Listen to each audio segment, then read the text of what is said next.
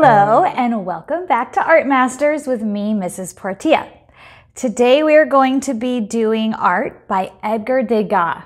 I love his art. He does these great images of ballerinas. He did orchestras and horse races, and he really captured things almost like a photo with a lot of movement.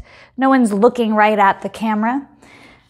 It looks like he captured them in the moment of what they were doing. So he was actually a great artist. He could draw, he could sculpt. So today we're going to do some drawings.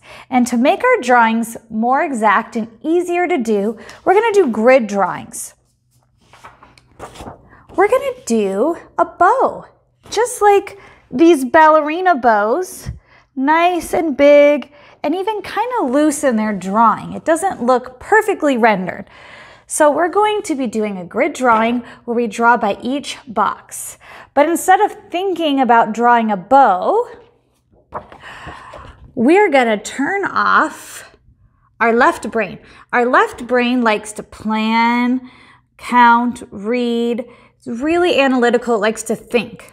So we want to use our right brain where we invent, we feel, we do ideas, and it's still thinking, but not as much. So we're going to try to draw with our right brain today. And a way to do that is when we draw, we're going to turn our image upside down. So we're just drawing what we see. We're not thinking about a bow. So we are going to get started with our Edgar Degas drawing. Okay guys, so the first thing we're going to do is we're going to grab our manila papers. I'm going to fold my paper into fours. So the way I fold it into fours is I grab it and I'm going to fold it down, and I like to pinch these edges when they're touching to try to get a nice straight fold. We want 4 even squares. So now I'm going to have my folded paper, and I'm going to fold it again by pinching the tops, pinching the bottom together when it's even, and then pinching it again. And then when I open it, I have 4 boxes. So go ahead and have your helper, your teacher, hand out the manila paper, and then you're going to fold it into fours. Fold it in half. We're going to grab a pencil. You're going to watch first. You're going to grab your pencil, and then we should have a grid of the bow that we're going to draw today. So, like we talked about before, we're going to use our right brain. So we're not drawing a bow, we are just drawing. So everyone's going to turn their bow upside down. Not only are we not really thinking about a bow, we're actually going to draw box by box. So what that means is we're going to be looking at one box at a time. This is called grid drawing. So a lot of times in art, the way I split up a canvas or a piece of paper is you measure where the middle of the paper is on each side. And then even within those squares, we have the middle of the square. And then you put points on your paper, and that's how you lay out your drawing. So the first dot we're going to do is this dot right here. And you can see if I lay my pencil right in the middle of my box, that dot is just to the side of the middle of my box and a little bit below the top. So I'm going to go to this box over here. I'm going to point to the middle. I'm just looking at this box right here, this upper left-hand corner box. So I'm putting my pencil right in the middle, and I'm going to put my dot just to the right of the middle and below the top. This doesn't have to be perfect, but you see it's not touching the very top and it's not right in the middle. So we're going to call this dot number 1. So dot number 2 I have right here. Again, I'm going to take my pencil because I like to use this to measure. So now I'm looking for dot number 2. This is about the middle of my box. I laid my pencil there. And you can see this dot is below the middle. and it's not quite touching the side of the paper. So dot number 2, going back to my box over here, I'm going to set my pencil down. That's about, dot number 2 is below the middle, right below my pencil line, and it's not quite touching the side. So I'm going to put it about here. And then once I get those first 2 dots, I'm going to connect them. And if you look at my drawing, the line's not perfectly straight, it's a little bit curved. And guess what? At the end, we're going to go over everything with black marker. So the initial dots and drawing is a sketch, and then we'll turn it over and we'll fix it after. So I have my dot 1 and 2. I'm going to connect it with a curving line. So you guys are going to get your bow, turn it upside down, cover the paper, and then we're going to do dot 1 and 2, and you're going to pause it so you can see where my dot is, and then you're going to connect the line and come back to me.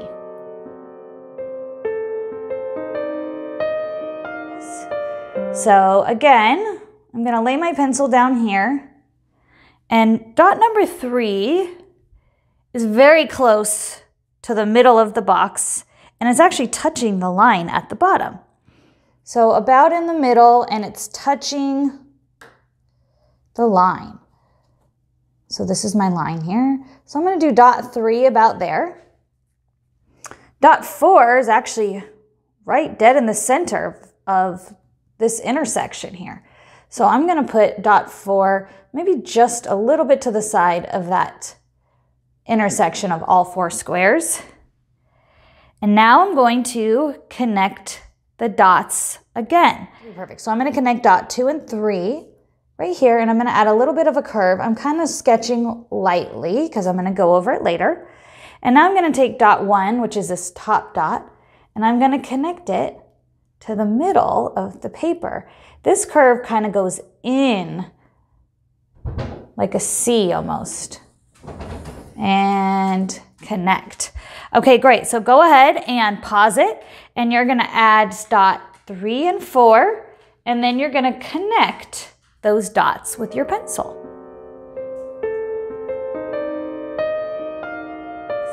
The next thing we're going to do is we're going to do this little kind of triangle shape here, and I'm going to measure again with my pencil by laying my pencil in the middle. And very convenient. Dot 5 is about in the middle of the paper, the box, right on the line. That's convenient for us. So I'm going to lay my pencil down about in the middle of my box. I'm going to put my finger there, and I'm going to call that dot 5. And then dot 6 is just below dot 5. Then the next dot we're going to add is going to finish this box is dot 7. So looking at dot 7, it's above dot 5, kind of inside from the line. So I'm going to go back to my dot here. I'm going to go inside and put a point there. Now I'm going to connect the dots and make it a triangle.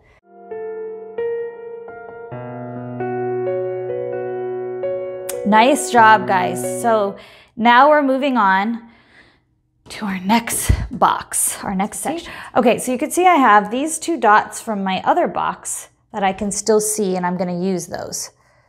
So the next dot I'm going to add is this dot down here, because it's right next to my line. It's just a little bit inside. So I'm going to go to my line, and I'm just going to go, so this is my crease right here. I'm just going to go a little bit to the right of the crease to add my number 8 dot. And then I'm going to measure about the middle, and I see my number 9 dot right where the line is going is a little bit to the left of the middle, or to the inside of the middle.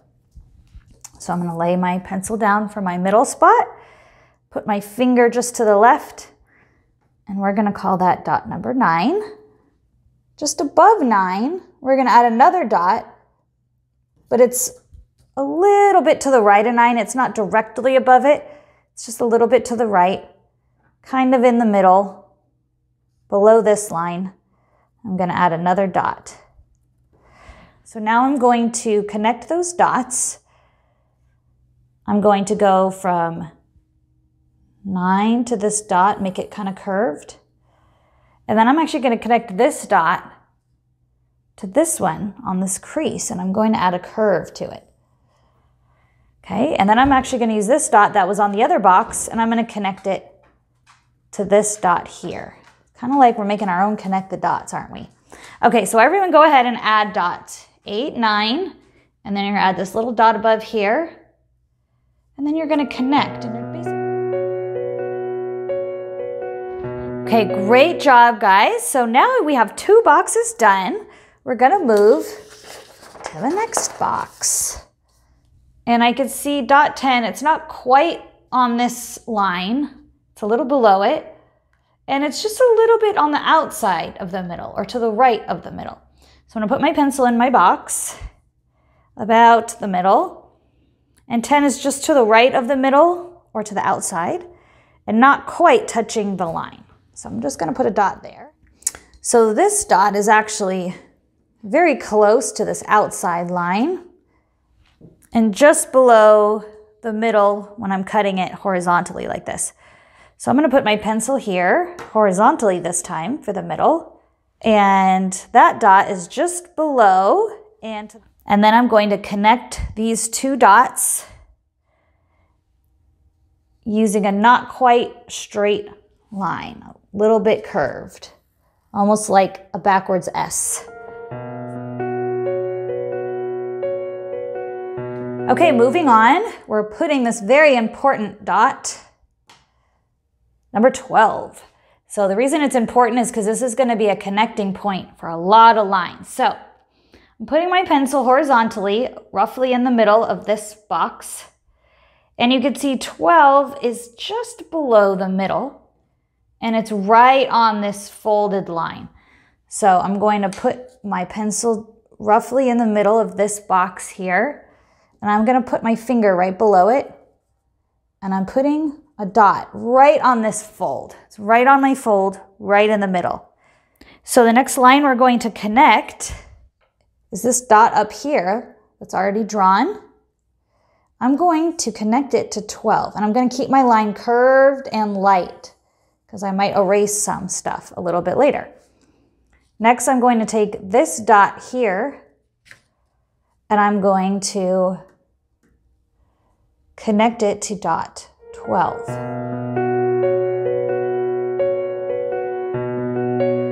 We are actually just going to take this dot here, and we're just going to draw a little connecting shape right there, just like a little curved shape until you hit this line.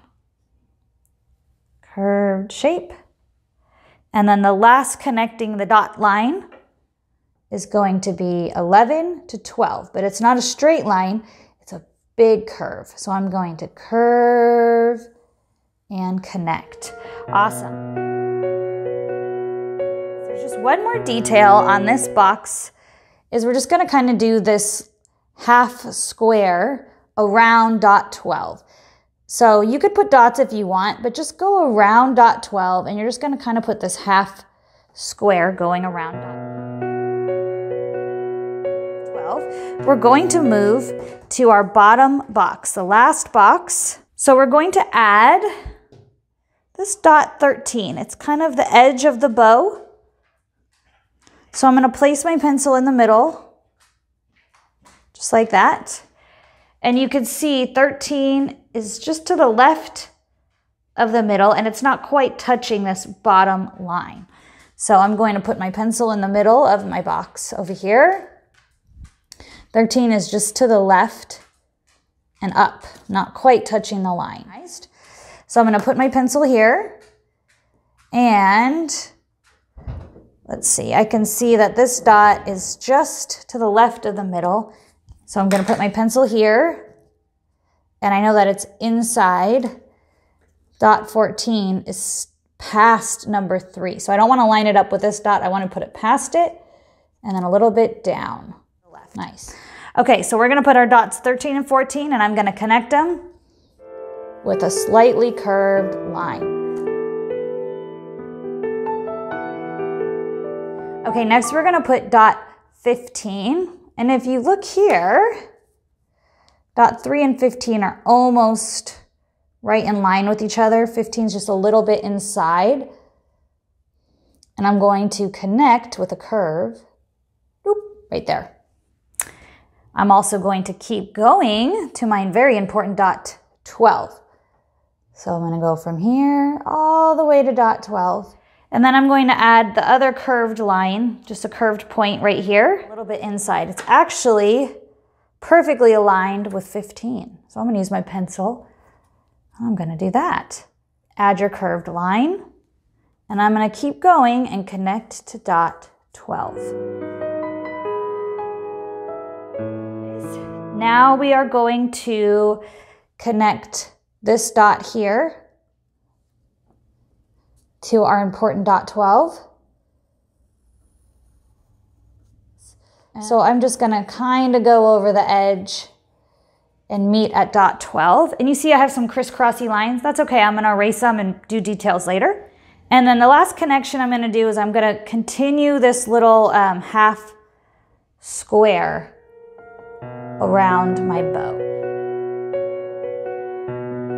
Great job, you guys. Let's turn over our bow. So now we're gonna turn our brain back on. We're gonna start thinking with our left side brain, and we wanna make this look like the picture. So I'm gonna use my picture here, and I'm gonna add some of the details. I can see I need this curved line, this little detail. So I'm gonna go to my dot that's down here, and this kind of touches the edge of this square in the center. Then I see I need to do that on the other side. Pause and add those two curves I just added from the... The next thing I'm seeing is I want to erase this line right here in this box. So the other thing I'm going to do before you pause is I'm going to add these two just detail curved lines in the middle. So go ahead and erase this little line here, and then add two little middle lines that are details. And now that I kind of have everything laid out, I'm gonna erase my dot and those lines. And then my last little detail lines are these little bow, shoop, shoop.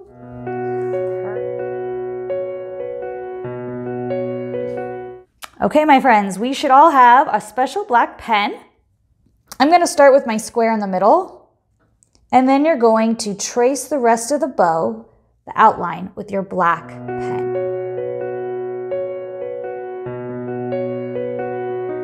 Now that your pen is there, you could go through and erase any of your dots or extra lines. And we're going to maybe pick one or two colors, and we're just going to lightly color our bow. Okay, so you see how I use the side of my chalk to just put a little bit of color down, and then if you have a little bit of tissue, you could just rub little, I like to do little tiny circles. It kind of gives it a nice blended look. Okay, that looks awesome. And then if you guys are done, you can write your name on the back, and then you can glue the Edgar Degas. Awesome job today, guys. I know you just love turning those bows upside down, didn't you? I hope that once you turned it right side up, that you were able to get a nice looking bow. And if you have time, you guys can analyze and evaluate each other's drawing, pointing out the drawing, the colors, the line work, and anything you liked about each other's drawing. So great job. I hope you had a great time doing Edgar Degas.